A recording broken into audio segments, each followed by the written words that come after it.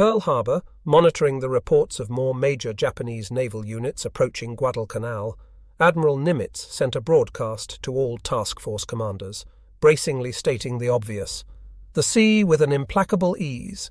Halsey well understood the risks of sending Willis Lee's 2 big ships to set an ambush in Savo Sound. The plan flouted one of the firmest doctrines of the Naval War College, Halsey would write.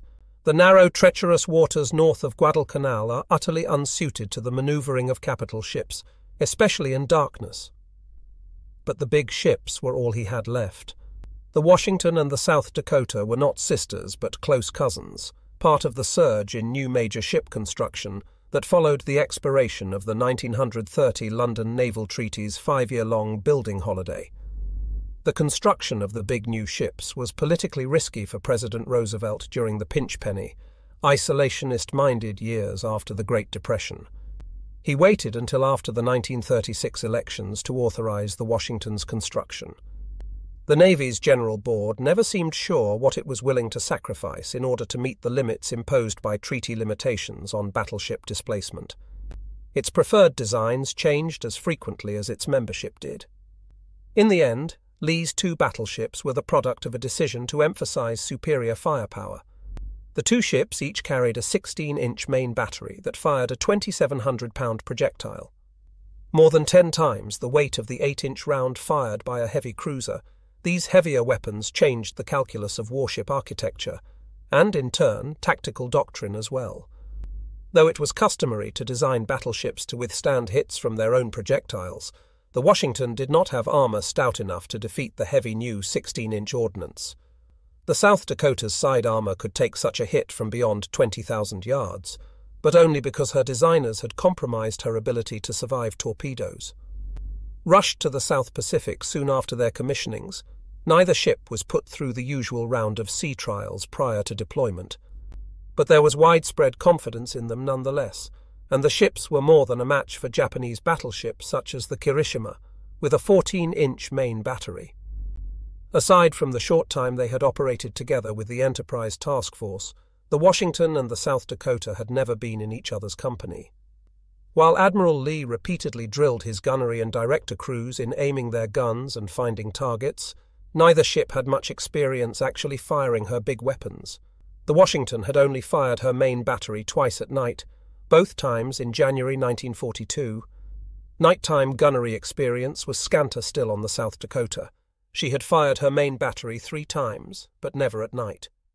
Though the ships were state-of-the-art, the state of their live-fire experience was far less than that of the old battleships sidelined on the West Coast. The Colorado conducted 10 main battery live-fire exercises between July and November. Lee's 4 destroyers had never operated together either. The first time the South Dakota's main battery was tested with a full 9-gun broadside, the wave of blast pressure pushed through the passageway where Captain Thomas Gatch was standing, tearing his pants right off him.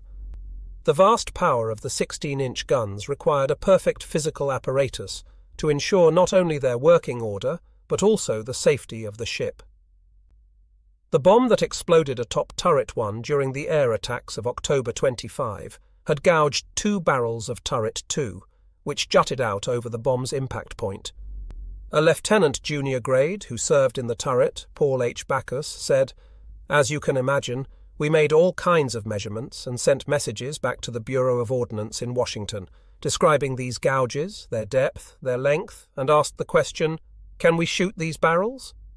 We never did get an answer that we could live with." Finally, word came back that Turret 2's center and left guns were not to be fired. This powerful but patchwork group, Task Force 64, was Lee's first seagoing flag command. What he may have lacked in combat experience, he had made up for through the rigorous study of the practical problems of combat in the radar age.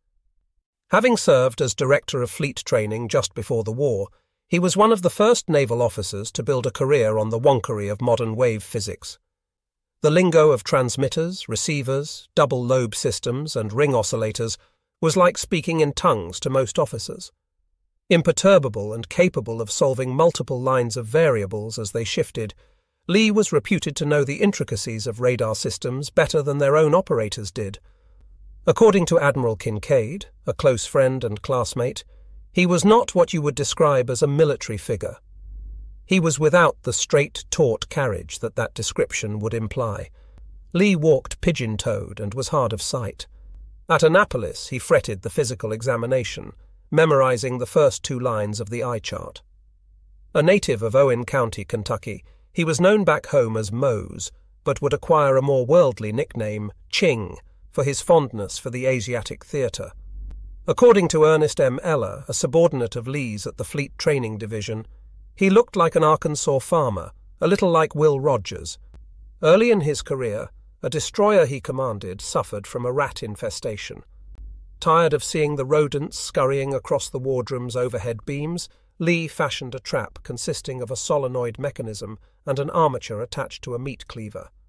Delighted with the contraption, his officers diverted themselves with this minor blood sport, competing to see whose reflexes were quick enough to pull the lever and chop the stowaway rodents in 2. Lee's understanding of gunnery was world-class. In 1907, at age 19, he became the only American at the time to win both the U.S. National High-Power Rifle and Pistol Championships in the same year. In April 1914, during the U.S. intervention in Veracruz, Mexico, his landing force from the battleship New Hampshire came under fire. Wielding a borrowed rifle, Lee assumed a sitting position out in the open, drawing fire to locate enemy muzzle flashes, and killed 3 enemy snipers at long range. After such a performance in combat, the Olympics were hardly a test of nerves. At the age of 32, he was a member of the U.S. rifle team that won 7 medals, including 5 golds, at the 1920 Antwerp Summer Games. Lee understood the powerful weapons of a battleship not as specialized naval instruments, but as extensions of the universal laws of ballistics that he had wholly absorbed by the time he took command. Most surface officers were obsessive students of gunnery, but few adapted their expertise to an age of new technology. Lee did so by conducting fire control drills under odd conditions, sometimes requiring turrets be manned by relief crews instead of the first team, and throwing unexpected twists at them, randomly cutting out electrical connections to the mounts and scrambling their links to the fire control radars, forcing his men to rely on backup systems or local control. Afterward, he gathered with Captain Glenn B. Davis, his gunnery officer, Commander H.T. Walsh, and a coterie of young officers, where his principal theorist, Ed Hooper, would run through the mathematics late into the night. His conversation was so loaded with calculi and abelian equations, a historian wrote, that sometimes Commander Walsh and Captain Davis would begin to look slightly helpless. That said a lot, seeing as Davis had served as the experimental officer at the Dahlgren Naval Proving Grounds, testing guns, armor, powder, and projectiles, and later served as chief of the gun section at the Bureau of Ordnance. Lee knew that the key to victory lay not only in terms of engineering or mathematics, but in a crew's ability to adjust psychologically to the unexpected. Said Lloyd Mustin, "It doesn't take long to learn these things, a few hours. Learn the basics in a few hours and then start thinking in those terms day in and day out. Not everyone seemed able or willing to take the time." Willis Lee, like Norman Scott, took the time. He worked endlessly, late into the night, before unwinding with a few pages from a detective novel and falling asleep in his clothes a few hours before breakfast. News of an inbound battleship force commanded Lee's attention. Late in the afternoon on November 14, he received a report that the submarine Trout had sighted large enemy units, southbound about 150 miles north of Guadalcanal. The Tokyo Express, though operating with changing rosters of ships and commanders, was keeping to its well-established timetable of midnight arrivals. While the Cactus Air Force was preoccupied with hammering Tanaka's transports that afternoon, Kondo's heavy surface force, the Kirishima joined by the heavy cruisers Atago and Takao, had avoided daylight air attack. It would be up to Lee's surface task force to stop them. Halsey had given him complete freedom of action after his arrival in the waters off Guadalcanal. Japanese search planes had sighted Lee when he was still 100 miles south of Guadalcanal, but failed to recognize his principal vessels as battleships. They reported Task Force 64 as composed of 2 cruisers and 4 destroyers.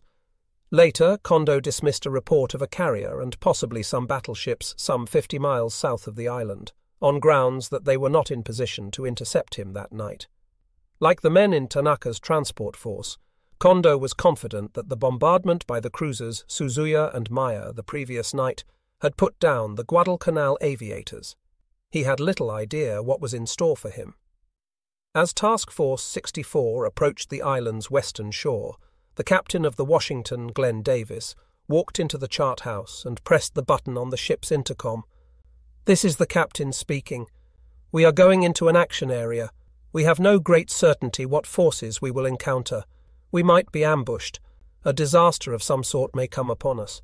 But whatever it is we are going into, I hope to bring all of you back alive. Good luck to all of us." After the epic dust-ups of the previous 2 nights, the men on the islands around Savo Sound had learned to expect fireworks after dark. Willis Lee slugged north toward Collision, aiming to oblige them. Savo Sound was quiet. Off the port bows of Lee's ships, the skies and calm waters were gently lit by flashes on the horizon.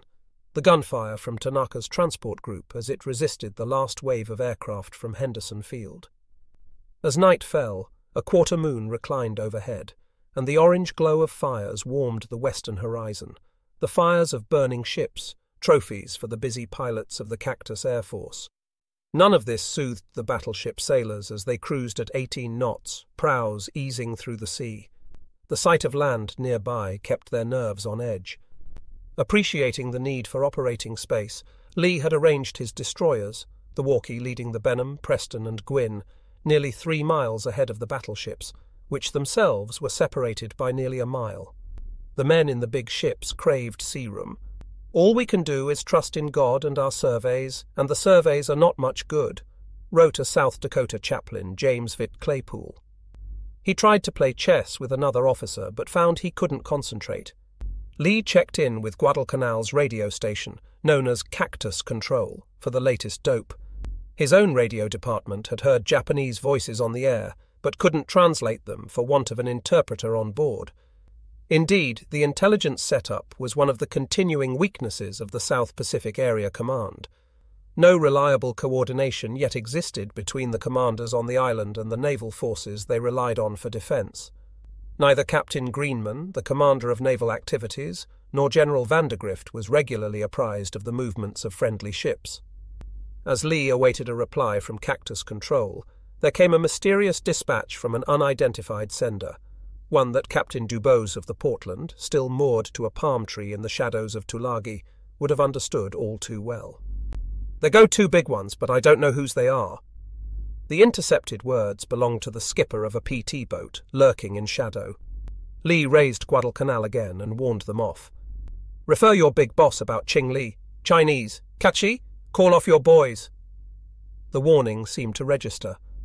Another episode like the near torpedoing of the Portland would have had dire consequences for the Mosquito boat drivers. By 10:30, Lee was cutting a clockwise arc about 20 miles north of Savo Island. With his sweeping radar beams revealing no contacts, he passed near the gravesite of the Hiei, over the wrecks of the Vincennes, the Quincy and the Astoria, then re-entered Savo Sound to cruise over the seafloor where the Atlanta lay. As the task force came around to a westerly heading and steamed toward Cape Esperance, the navigators and helmsmen of the task force noticed that their magnetic compass needles were twitching and spinning. Magnetic interference was straightforward enough an explanation. Some thought the dead ships of Iron Bottom Sound were reaching out with an inscrutable message. Faithfully motoring in circles as it cast its 10-centimeter microwaves, the Washington's SG radar spied the enemy ships to the north of northwest as they left the cover of Savo Island making 21 knots. The radars watched the enemy vessels for several minutes at a range of 18,000 yards, sharing their data on human wavelengths via the PPI scope and to the mechanical fire control computer that delivered calculus to the gun turrets, before losing track of the contacts because of interference from land. The radars were sketching a picture, definite in range and bearing if indistinct in composition, of 2 groups of enemy ships north of Savo Island. Admiral Lee and Captain Davis had designed the Washington's fire control procedures around the fact that this type of data was essential to everything. They made sure that their radar plot officer did not operate the traditional way, communicating through a sailor who served as his talker. Instead, he was wired up with his own headset to speak directly to the gunnery officer, the main battery plotting room officer, and the trainers in each of the gun director stations, all at the same time. In this way, he could describe the appearance of the scope and designate targets directly to all stations with a need to know, with less confusion.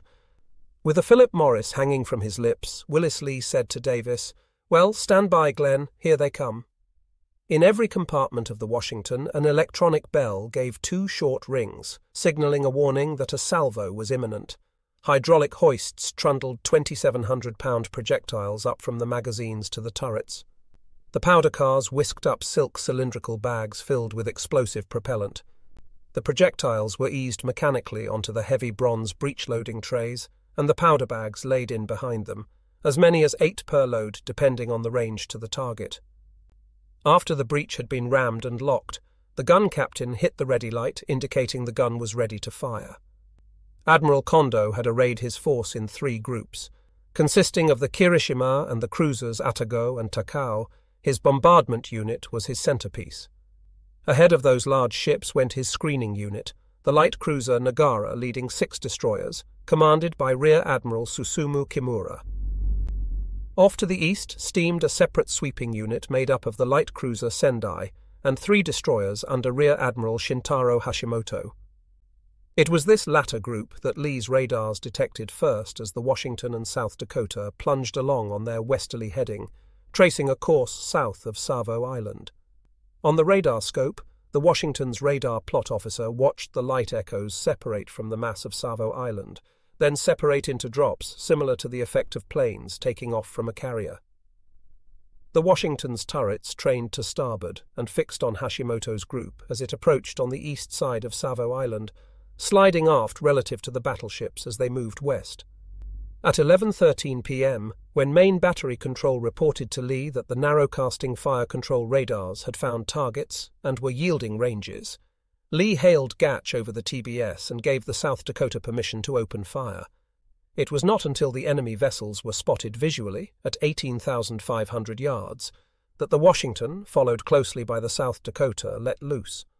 For the second time in 3 nights, Savo Sound erupted in thunder and light. Ensign Robert B. Reed of the Preston watched the mighty flagship astern. As the corona of the Washington's first broadside faded, he could follow the 9 red tracers as they flew away, grouped together for all the world like a flight of airplanes, he said. Reed watched the salvo disappear up into the low-hanging clouds, then re-emerge 10 miles downrange. When the fire control radar received echoes that showed the first salvo had landed over, beyond its target, the plotting officer checked his headphone chin strap. The concussion of the big guns sent more than a few headsets clattering to the deck, then instructed the gunnery officer, Commander H.T. Walsh, to spot down, lowering the elevation of the gun. The second salvo, fired 45 seconds later, registered a straddle. The officers watching the radars knew their fire was on target when they saw the radar image of the target flicker at the moment of impact. After the 2 battleships commenced fire, radio snoopers in the South Dakota heard a cacophony of Japanese voices, excited and very numerous. They counted at least 13 stations on this frequency at one time. Though the South Dakota's main battery was hamstrung, with just 4 guns working in her 2 forward triple turrets, she continued her cannonade until her forward turrets, swinging aft to remain on target, bumped up against the stops that kept her from firing into her own superstructure. The after turret, with no such restraints, kept firing, however, and as it trained straight aft, the wash of fire from her barrels set fire to her 2 float planes, fantail mounted on catapults. The small bonfires raged briefly before the next salvo blew them right off the ship. The light cruiser Sendai and the destroyers Shikinami and Uranami were the objects of this large-caliber fury. Though Hashimoto's small squadron was engulfed in that maelstrom, not one of his ships was actually hit. The sweeping unit commander, the first Japanese naval officer to take fire from 16-inch guns, ordered his captains to lay a smoke screen, of little benefit against a radar-guided foe, and reverse course to seek other opportunities to sweep. Surrounded by towering splashes, the captains of the Japanese ships, making smoke, beat a high-speed retreat. The Washington's secondary battery cracked ferociously away as well, with the two forward 5-inch mounts shooting at the main battery's targets, and the next two mounts aft firing on a cruiser that appeared to be illuminating the South Dakota. The after-dual 5-inch mount lofted star shells. The intense flash of the 5-inch fusillades blinded his main battery director, operators and turret captains as they looked out through their night scopes. But fighting by eyesight was the old way of war. Now the human senses were an auxiliary system. Radar has forced the captain or OTC to base a greater part of his actions in a night engagement on what he is told rather than what he can see, Lee would write. Coolly deciding which directors would control which turrets and switching them as the geometry of the engagement shifted, Willis Lee became the first naval commander to manage a gunfight mostly by radar remote control. Using the picture his radar provided him, Lee could see his 4 destroyers ahead and monitor the shifting geometry of the land masses around him. He had a fine view of the naval landscape. What he did not have, owing to an oversight in ship design, was an electronic picture of the situation to his rear. With his radar transmitters bolted to the front side of the tower foremast, he could register no returns through a 60-degree arc astern. The South Dakota was in that blind spot. Without visual contact with the other battleship, he was susceptible to the same uncertainty that clouded the view of Scott and Callahan in the previous surface engagements in Savo Sound. Lee could no longer be completely sure that large targets on his radar were hostile. Lee's battleships were the first ships that night to make their powerful presence felt, but in short order the destroyers in his van were grappling with the enemy and suffering the consequences of the collision. At about 11:30 p.m., the lead vessel, the Walkie, located a target on her starboard beam at 15,000 yards. It was a lone enemy ship, the destroyer Ayanami, which had strayed from Hashimoto's formation and was winding a course west of Savo Island alone. As the ship closed on their starboard hand, the Walk opened fire with her 5-inch guns. 5 minutes later, lookouts in Commander Max Storms's Preston, third in line, spotted the Nagara ahead, leading 4 destroyers of the screening unit, and opened fire on her at 7,500 yards. The Walkie and the Benham, Preston and Gwyn turned their fire on these ships ahead. The Walk's captain, Thomas E. Fraser, had a hard time seeing his target, the Ayanami, given how closely the enemy destroyer was hugging Savo's shore. His radar could see the target only when it was far enough from land to return a separate echo. The Ayanami's captain had no plans to allow that to happen. From the cover of the dark shoreline, around 11:30, he fired torpedoes at the American van and reversed course away from the action. The torpedoes were on their way. Enemy gunfire was faster in arriving. By the light of a setting quarter moon flirting with low clouds, the Preston opened fire on another ship, the light cruiser Nagara, in the loom of Savo Island. Steaming at 23 knots, Stormer's ship found a hitting range at 9,000 yards when she was struck hard by a pair of 5.5-inch shells that plunged into her machinery spaces from the starboard side, killing everyone in her 2 fire rooms. The blast propelled a filthy cloud of firebrick and debris out of the stacks that settled all across the amidships area. Shattered torpedo warheads leaked TNT that quickly caught fire. The ship's afterstack fell across a searchlight installation, knocking it over onto the starboard torpedo tube. A heavier hit followed as a strange ship, which the Preston's officers would speculate was a Japanese heavy cruiser, approached from the port side of the American column and fired on the destroyer. One large shell entered the engine room, exploding against the electrical generators. Another hit near the No. 3 gun, and a third was a direct hit on the No. 4. The blast was so great that it jammed guns 1 and 2 all the way forward. Aft of the stacks, the Preston's decks were a blazing ruin. Captain Storms was forced to give the order to abandon ship almost immediately. However, to the executive officer of the South Dakota, Commander A.E. Ehrlinger, and another officer, Henry Stewart, it was clear that the Preston was a victim of friendly fire. "I saw the Washington open fire to her starboard," Stewart said. "To us it looked as if the Washington's fire had caused the accident." The action reports would lend credence to the idea that even Willis Lee was susceptible to making deadly mistakes in the heat of battle. As the Preston coasted to a stop, the Walkie was hit too. Captain Fraser was working to set up a torpedo solution at a large target to starboard when the enemy fish arrived. One struck the walkie forward of the bridge, lifting the forward half of the ship bodily out of the water, the action report read. As the destroyer crashed back into the sea without a bow forward of the bridge superstructure, one of the ship's magazines detonated, and its explosion ruptured forward fuel oil tanks and tore holes in the superstructure decks. A few seconds later, several medium-caliber warheads slammed into the ship, blowing away a swath of her forecastle and forward superstructure decking. Across the main deck surged a flood of fuel oil several inches deep. Flames roared through the forward compartments. Very quickly it became clear that the Walker was going down by the bow. When machine gun ammunition started popping, and the forward bulkhead of the fire room finally buckled, Fraser decided to abandon ship. The severed bow floated on as the stern sank. Minutes later, the survivors in the water were rocked by an undersea blast, as the ship's depth charges exploded, to grievous effect in their company. The dead included Captain Fraser. The Walk's dead would number 82 men, including 6 of her officers. The Benham, behind the Walkie, briefly took the lead before a shell plunged into her fire room. Then a torpedo struck, a Type 90 fish probably fired by the Ayanami. It carried away about 50 feet of the Benham's bow below the main deck. The blast produced no fatalities, but sent a tall column of hot seawater soaring toward the stars. When it came back down, it washed heavily over the length of the ship, causing injuries topside and carrying a man overboard. Then another shower fell on the Benham, oil and debris from the explosion on board the Preston ahead. The Benham continued along at 10 knots. The Gwyn, riding in the van's rear, popped star shells, illuminating the coast of Savo, where flashes of gunfire were visible. Her torpedo crew had a solution on a cruiser, but a short circuit caused a torpedo to fire prematurely, well out of range. Then the Gwyn, too, started absorbing shells, taking a hit in the engine room. A failure in her safety circuits caused 3 torpedoes to release from their tubes and slide harmlessly overboard. The Gwyn came right to avoid the dying Preston and continued on her westerly course.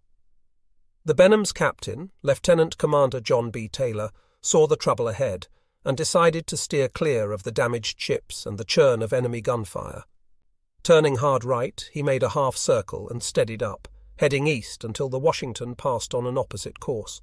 Circling back around, Taylor, seeing the burning Walk and Preston, planned to stop and recover survivors. When the 2 cripples came under fire again, he elected, however, to withdraw. It was around this time, at about 11:33 p.m., that the South Dakota suffered an appalling systems failure. Her after-turret had just lashed out at a target off the starboard bow when Captain Gatch's ship was seized as if by an aneurysm, a short circuit in her main switchboard. As the breakers tripped out in the switchboards that served her secondary battery, only to find that they had been tied down by the chief engineer, the overload surged to other switches, creating a collapsing house of cards within the ship's power grid. In an instant, the great battleship went dark. Gone were her gyros and all her fire control equipment. As the battleship's main battery fell silent, there was nothing Gatch could do to his enemy but curse. When the Washington turned left and passed the burning destroyers on their disengaged side, hidden from the enemy by their fires, she entered waters dense with flotsam and survivors. Making 26 knots through the debris field of the stricken Walk and Preston, the battleship's sailors threw life rafts overboard. From the ranks of bobbing heads they heard cries of encouragement. "Get after them, Washington!" Captain Gatch in the South Dakota tried to follow the Washington as she passed on the disengaged hand of the destroyers, but when a wreck of a destroyer loomed, threatening collision, he was forced to turn the other way, conning sharply right, passing between the Walk and Preston and the enemy.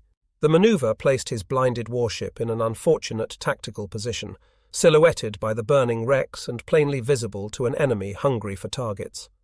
3 minutes after her switchboard failure, power returned to the ship. The outage was long enough to disorient one of the 2 most powerful ships in Savo Sound that night, and the confusion that reigned led to a tactical error in ship handling that would draw concentrated enemy attention in the coming minutes. The heavy toll inflicted on the 4 leading ships of the American column was the pattern set by previous engagements. Destroyers, always expendable, had sacrificed themselves in faithful adherence to duty. Seeing the plight of his leading foursome, Willis Lee excused his van from battle, ordering the Benham and the Gwyn to retire. The Washington and South Dakota would carry this fight alone. In the Washington, the detonation of the Walk's depth charges could be felt like a speed bump under tread. The battleship, whose 5-inch guns helped batter the Iron Army to a powerless, burning hulk, had to cease firing her secondary battery now for fear of hitting friendly destroyers. For his part, Kondo was eager to send his two smaller groups to tangle with the Americans, but he was cautious and hesitant with his more powerful bombardment unit. He received a report from Commander Eiji Sakuma, captain of the Iron Army, taking credit for the grievous damage inflicted on the American destroyer van. The elation on the Atago's bridge was squelched when word arrived from Admiral Hashimoto in the Sendai that the Iron Army had been terribly hit herself. Adrift northwest of Savo Island, she would finally sink when spreading fires detonated her torpedo battery, breaking her in two. As his widely roaming forces circled and sparred with Lee, Kondo seemed torn between two objectives, keenly aware that his mission was to suppress the airfield so as to give Tanaka's transports, steaming well to his north, a chance to land without further interference from the Cactus Air Force. Kondo kept the Kirishima and his two heavy cruisers interposed between Lee and the transports. Even as lookouts in the Atago and Takao insisted they had seen an American battleship among their opponents, Kondo discounted the possibility. He let his light forces carry the fight while awaiting his opportunity to throw the Kirishima at Henderson Field. Having learned from his destroyers that the fight was going well against the U.S. cruisers, Kondo ordered Hashimoto to assist the damaged Iron Army. As Hashimoto turned north to comply, he encountered Admiral Kimura's destroyers, compelling them into a full circular turn to avoid a collision.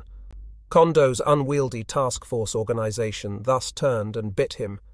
As the bombardment force, the Kirishima and the two cruisers, finally turned south to close on Henderson Field, both Kimura and Hashimoto found themselves out of the fight. Kondo had barely settled into his new heading when his lookouts spotted the South Dakota and identified her as a cruiser. At the same time, the Nagara reported seeing two enemy battleships near Cape Esperance. The Atago's lookouts corrected their error in short order, announcing the presence of battleships. But it was only after his flagship searchlights swept over the compact and powerful form of the 42,000-ton South Dakota that Kondo himself finally grasped the nature of his opponent. All at once, both the admiral and his flagship's commanding officer, Captain Matsuji Ijuin, began shouting orders to engage. Fixed by searchlights, the U.S. Battlewagon drew the immediate violent attention of every major ship in Kondo's force. The Japanese flagship Atago and her sister ship, the Takao, struck the South Dakota especially hard, repeated scoring with 8-inch fire from 5,000 yards. From the Atago, the Nagara, and 4 destroyers, 34 long lances splashed into the sea. The Kirishima fired on Gatch's ship with her 14-inch battery from 11,000 yards, scoring with a hit at the base of her great after-turret. The blast turned the surrounding deck planks into a storm of chips, incinerated the canvas gun bloomers, and cast fragments up and down the deck. A loader on the left gun inside the turret heard officers on the phones, wondering about the extent of the damage and whether the gun would still fire with an Olympian dent in her barbette. "Our turret commander was certainly a cool-headed duck," he recalled. He said, "Never mind how bad we're hit. I don't give a damn if the guns blow up. I'm going to fire." There came a double buzz, followed by a long buzz, indicating the turret was about to discharge. The expectant seconds passed, but the great guns remained silent. With the main battery out, paralyzed by the electrical failure, Gatch was able to respond only with his secondary battery. The battleship's 5-inch guns jackhammered fiercely in local control, but were hardly a deterrent to heavy cruisers and a battleship. Topside, the South Dakota was taking the same kind of punishment that had turned the San Francisco's decks into a killing field 2 nights before. The wash of shrapnel made a sizzling sound as it sliced into cables, gun shields, and steel decking. Well protected, though the engineering compartments were deep within the vital armoured box, no battleship's topside stations were proof against such firepower. More often than not, the armour-piercing rounds fired by Kondo's ships penetrated and passed through the superstructure plating without exploding. Still, the fires raged so fiercely that some enemy observers became convinced she was a goner. The barrage of hits to the South Dakota's superstructure shattered steam pipes going to the ship's whistle, and gusts of steam scalded many sailors in those exposed spaces. In Battle 2, the executive officer, Commander A.E. Uhlinger, refused to abandon station after it was engulfed in steam. In the end, the battleship's high foremast superstructure was poor shelter. It was a death trap. The chaplain, James Claypool, recalled hearing men praying. Some were so scared they couldn't remember the words to the Lord's Prayer.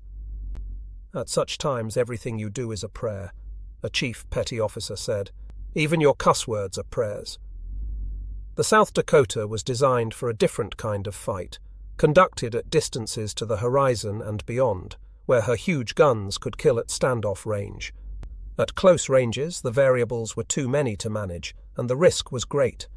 When an 8-inch shell exploded near an ammunition hoist, flashing through the opening and igniting some life jackets, a fire rose in a passageway adjacent to a handling room serving the 5-inch battery.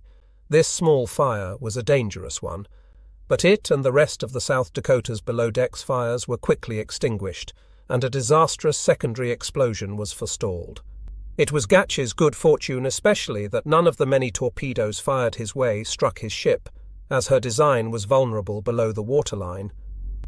Several long lances exploded prematurely on the way in. Topside, the flames danced. Willis Lee in the Washington had been patiently tracking a large target on his starboard hand, but since he had lost track of the South Dakota, owing to his blind spot astern, he dared not turn loose his big guns on this bogey, the Kirishima, until her identity could be verified. When the Japanese opened their searchlight shutters on the South Dakota, however, he had his answer. Lee's flagship enjoyed momentary concealment as she slid behind the burning Walker and Preston, which blinded Kondo to his presence. Here was an hour of truth, and the truth was this. Willis Lee was the contemporary master of radar fire control, and Washington's SG system gave him a clear electronic view of the oceanic battlefield under almost any circumstances. While sailors in open-air stations saw the horror of naval combat in the machine age with their own senses, steaming through the debris fields of the sunken destroyers, shouting out to sailors bobbing on rafts, nursing ghastly wounds, smelling the sweet tang of burned flesh. Inside, officers with access to a radar image watched an abstract painting of the battlescape unfurl in a remorseless electric light. It was a picture cleansed of horror and emotion. Lee knew how to operate by it. He trained one group of his starboard side 5-inch dual mounts on the Atago, and his main battery, and the other group of 5-inch mounts on the larger blip on his scope, the Kirishima. The Washington's unblinking electronic eyes nudged the main battery on target. From 8,400 yards, body-punching range, as a Washington lieutenant put it, the South Pacific's battleship gunslinger emerged from the cover of his burning destroyers and turned loose with everything he had. Naval engineers who designed protective armor schemes for battleships calculated from the need to stop large-caliber direct gunfire from around 20,000 yards. But at close ranges, stopping a 16-inch projectile was hopeless. One of the South Dakota's turret officers, Paul Backus, exclaimed, "Throwing 14-inch and 16-inch shells at that kind of range? Jesus!" Willis Lee had won the draw on the Kirishima. The last time Lee had held night spotting and gunnery practice was in January 1942, but since then he had drilled his crews in target selection and fire control procedures so thoroughly that it did not really matter whether it was night or day.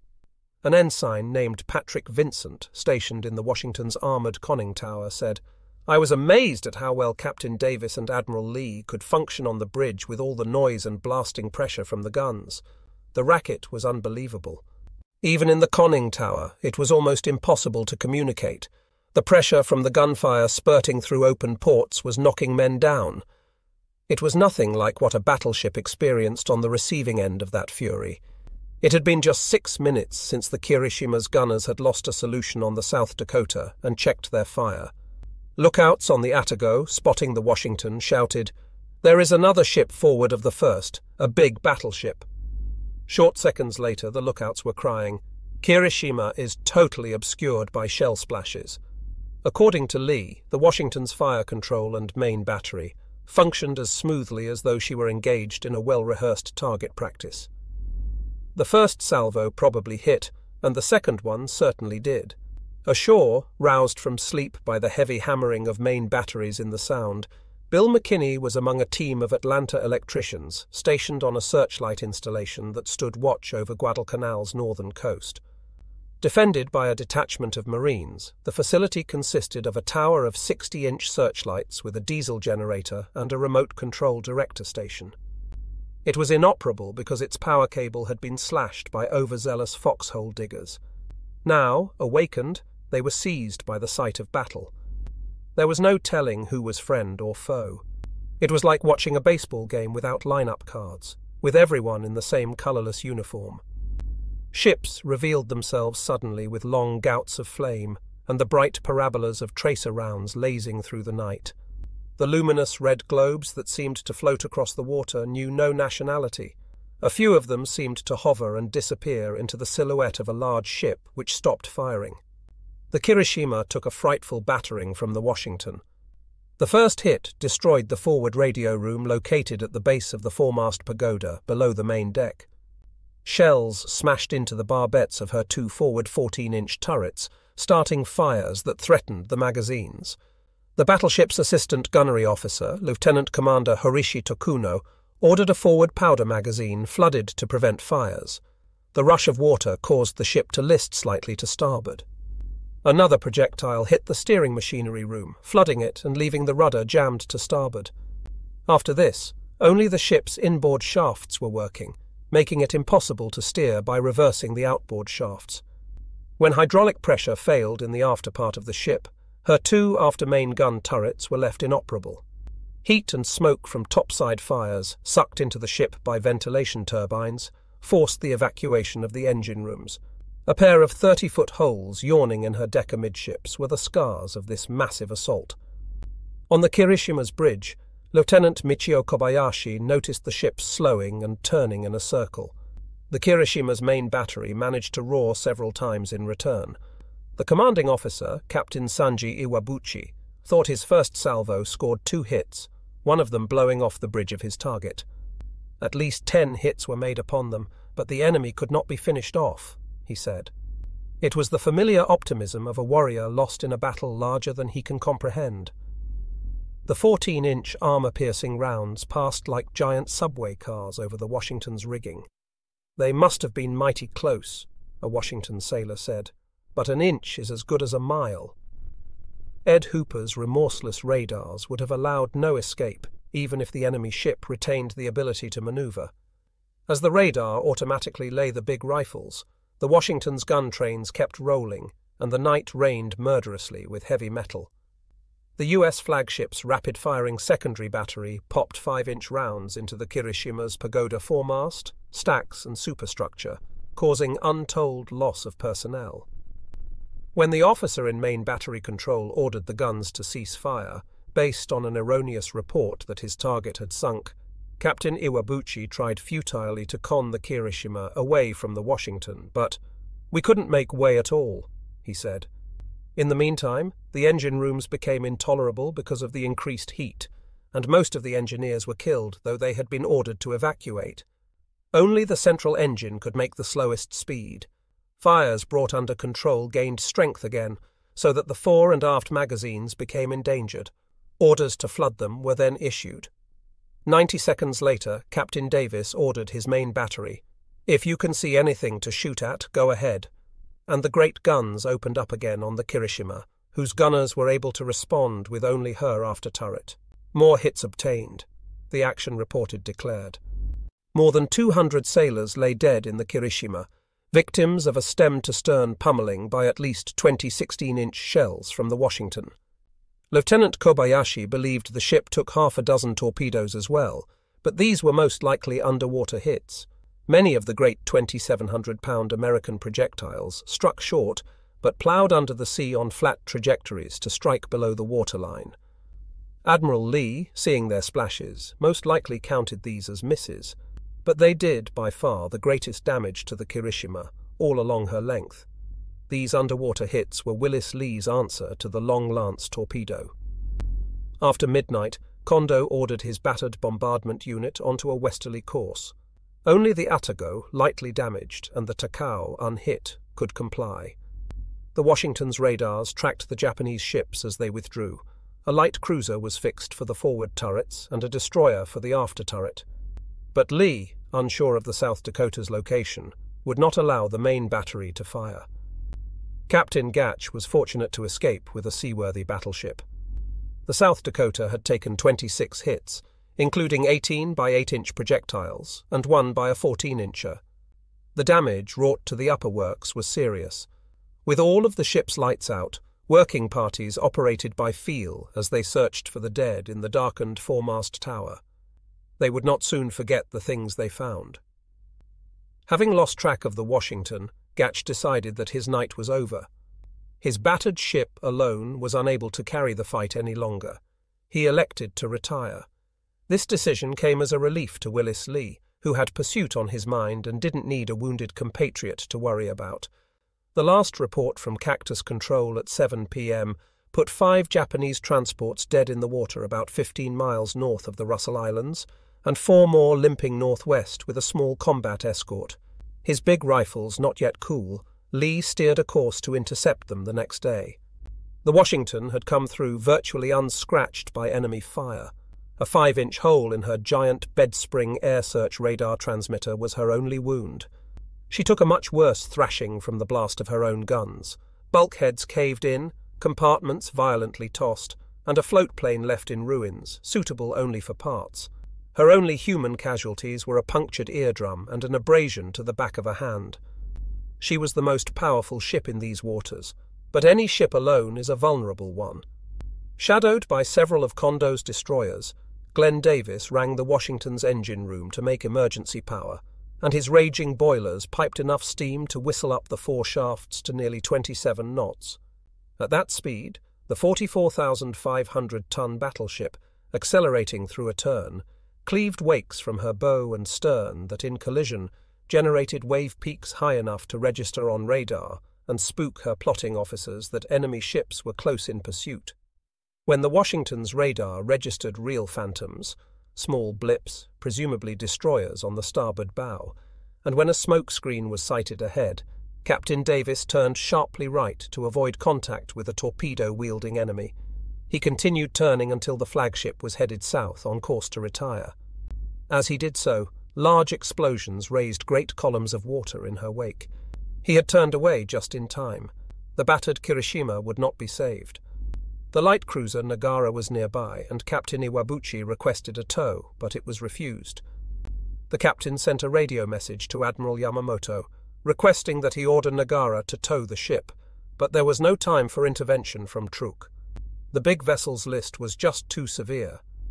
An attempt to prevent the flooding of the steering gear room also failing, the ship became hopeless, Iwabuchi said. The ship alternated listing to left and to right, as the free surface effect of floodwaters pulled her from side to side. Finally, the ship listed to starboard so badly as to make it impossible to stand on the bridge. Iwabuchi ordered Lieutenant Kobayashi to use a flashlight to signal the destroyers Asagumo and Teruzuki to come alongside, one to starboard, the other to port, to remove survivors. Officers in the wrecked and burning ship performed the earnest rituals of defeat, lowering the ensign to shouted banzais, transferring the Emperor's portrait to the Asagumo. As 1,100 souls were taken off the colossal wreck, the list was so severe that Iwabuchi had no choice but to scuttle her. His engineers opened the Kingston valves, attached to the bottom of her fuel tanks to enable cleaning, and the sea flooded in. Lieutenant Kobayashi had scarcely hopped over to the Asagumo when the Kirishima rolled hard and unexpectedly to port. The Asagumo freed her lines and pulled safely away. The captain of the Teruzuki had to order an emergency back full to avoid being capped by the turtling battleship's superstructure. With about 300 men still on board, the Kirishima joined the boneyard in Iron Bottom Sound shortly after 3 a.m. on November 15th, about 11 miles west of Savo Island. "My men fought well and displayed the noble spirit of servicemen," Iwabuchi said. "My only regret is that we could not sink the enemy in exchange for our ship." Before the two fleets parted ways and returned home, The Atago tried one final time to grapple with the American Battlewagons. Captain Ijuin's ship launched a dozen torpedoes in 3 salvos, but these, fired at a poor angle astern their retiring target, never had a chance. The cruiser opened fire with her 8-inch main battery on the Washington from 15,000 yards, but this was a half-hearted final gesture from a force that had spent its fighting energies. Ijuin ordered a smoke screen and turned away to the north. The Washington's fire control specialists tracked the Atago and observed the flashes of her gunfire, but Admiral Lee and Captain Davis had had enough for one night too. They set course south and departed the battle area. Lee had good reason to be satisfied with his night's work. Beyond the hammer blows, he had landed on the Kirishima, the only battleship that would be sunk by another, one-on-one, during the entire Pacific Campaign 1. He knew that the Japanese troop transports, wherever they were too far away to reach Guadalcanal before sunrise, when Henderson Field's pilots, spared a thrashing from the sea, would be ready with a savage greeting. Lee directed the Gwyn and the limping Benham to head for Espiritu Santo, but the Benham would not make it. Her fractured hull put her at risk of floundering and losing her entire crew. The Gwyn scuttled her that night. Finally locating the South Dakota, which greeted them with the signal, "I am not effective," Lee and Davis formed up with Gatch. Following behind, the Washington ploughed seas tainted with the South Dakota's bunker oil all the way back to Noumea.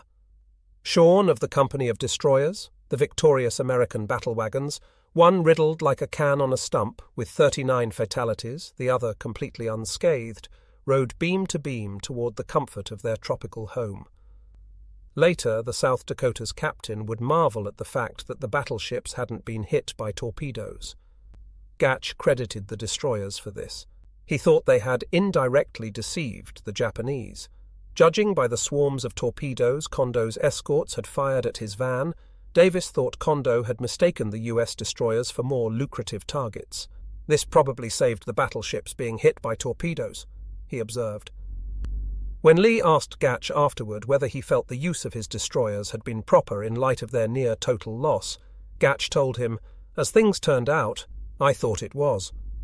This was cold testimony to the expendability of the destroyer force, which lost more than 200 men on the night of November 14 to 15.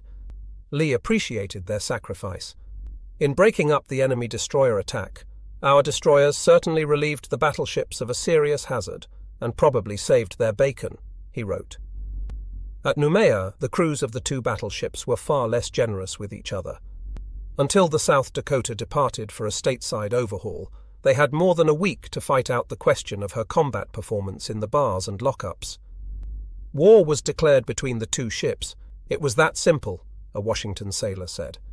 Furious, Lee finally called a truce, issuing a special order of the day that stated, "One war at a time is enough," and arranging for the 2 battleships to stagger their liberties ashore.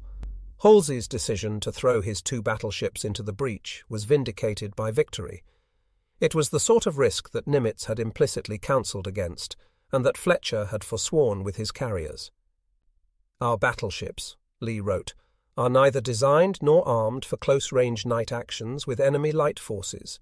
A few minutes' intense fire at short range from secondary battery guns can, and did, render one of our new battleships deaf, dumb, blind, and impotent through destruction of radar, radio, and fire control circuits." Halsey would say of his decision to send in Lee's battleships, "How are all the experts going to comment now? The use we made of them defied all conventions, narrow waters, submarine menace, and destroyers at night. Despite that, the books and the learned and ponderous words of the highbrows, it worked." Naval tacticians would find it tempting to undervalue what Lee accomplished that night, saying the Washington did what any modern battleship should do to a smaller specimen of the previous generation. But his victory was anything but an anticlimax foretold in a war lab, especially to the men who were there. Had Lee not confronted Kondo, the airfield would have been a feast for the IJN that night, and perhaps into the next morning. If Henderson Field had been neutralized, the Enterprise would have been the only source of U.S. air power left in the combat area, and a feeble one at that. When the carrier retired south, she had only 18 Wildcat fighters on board. Her entire complement of Avengers and Dauntlesses had gone to operate with the Cactus Air Force at Henderson Field. With the Battle of Giants over, Rear Admiral Tanaka turned the broad prows of his 4 navigable transports southward. Yamamoto himself endorsed Tanaka's plan to run the ships aground. It was around 4 a.m. when they beached themselves near Tassafaronga. Though they brought one last load into Starvation Island, they took themselves out of the war. These ships would be easy targets for attacks from air, land, and sea.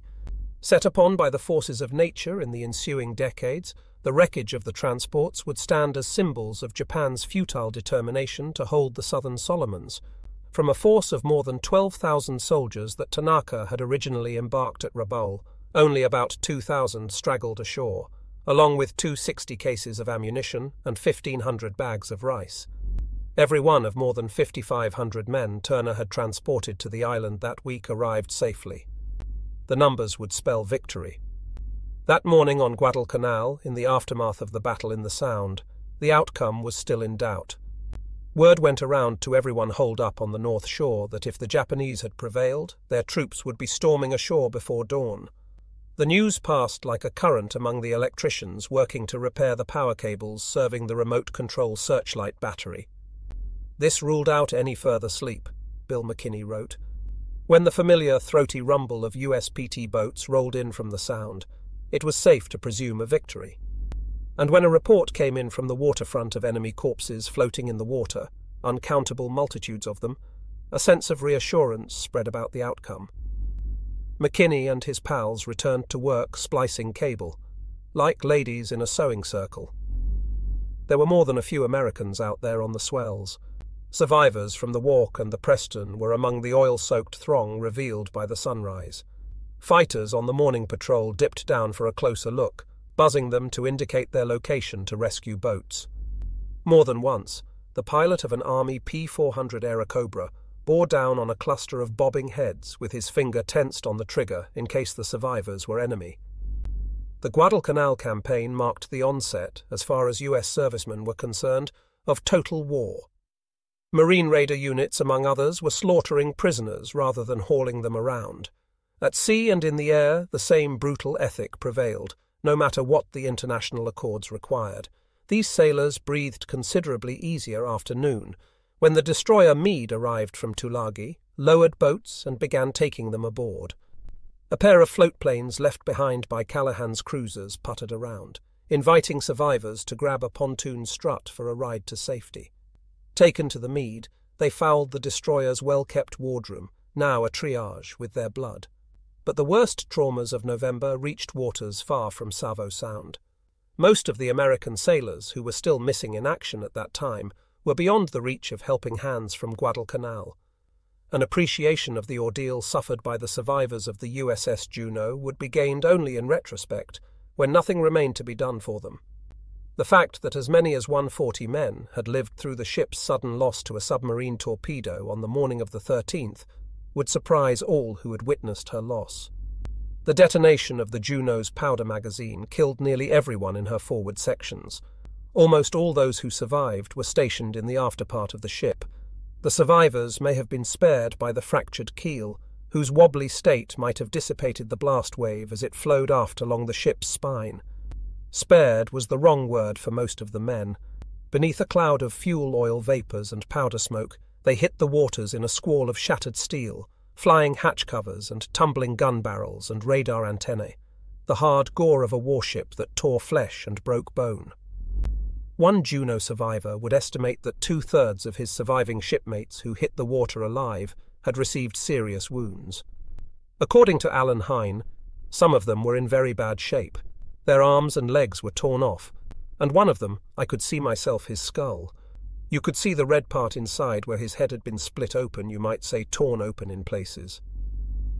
The next morning, Hayne noticed that his hair had turned grey just as if he was an old man. Shortly after the Juno's loss that morning, Gilbert Hoover had signalled her final coordinates to the pilot of a B-17 Flying Fortress that happened by overhead, with a request to relay the information to Noumea. The pilot counted some 60 souls in the water and dropped a balsa life raft. His message to Halsey, however, took untold hours to be decoded, read, and acted upon. It was these sailors' vast misfortune to be cast adrift at a time when the Navy was gathering its resources for Lee's fight with Kondo. Search planes were scouring not the northern Coral Sea, but the approaches to Guadalcanal. All available ships had been pressed into service either as convoy escorts or in a task force, and so the Juno's survivors bided their time. Addled by fatigue and exposure, some of them let go of the raft and swam below to search their ship's passageways for something dry to eat. One of these survivors, George Sullivan, paddled around calling out for his 4 brothers, long gone. The oldest and highest-ranked Sullivan must have felt he had let his little brothers down. For his other shipmates, suffering the agonies of brine-swollen tongues, sunburned shoulders, bloated limbs, delirium and the predations of sharks, he did what he could. When George found some survivors who were unrecognizably fouled in bunker oil, he swiped the faces with gobs of toilet paper, looking for the familiar facial features of his kin beneath layers of drying fuel. Alan Hayne, on the raft with Sullivan, fought to overcome a powerful impulse to swim to the ship that he thought he sensed hovering below. He recovered in time to save another man from this delirium. Hayne held on to him for a time, long enough for the man to give up all struggles. He was preparing to surrender the deceased man to the sea when he found himself standing athwart the fierce resolve of the Irishman from Waterloo, Iowa. "You can't do that," Sullivan said. "It's against all regulations of the Navy. You can't bury a man at sea without having official orders from some captain or somebody like that." These words were spoken with the unshakable certitude of a scrambled mind. Hayne was considering his argument, holding on to the corpse, half on the raft and half in the sea, when a shadow moved below the surface. The dead man lurched and one of his legs was carried away, ending the argument. George Sullivan was left on the cusp of uncharted oblivion, still calling for his brothers, his fevers and delusions a merciful sedative to grief. That night, 4 days after his ship had been turned to particles, he left the company of his shipmates. Stripping off his clothes, he said he was going to take a bath, then floated away, paddling to the place where another deep shadow rose, mercifully ending the nightmare.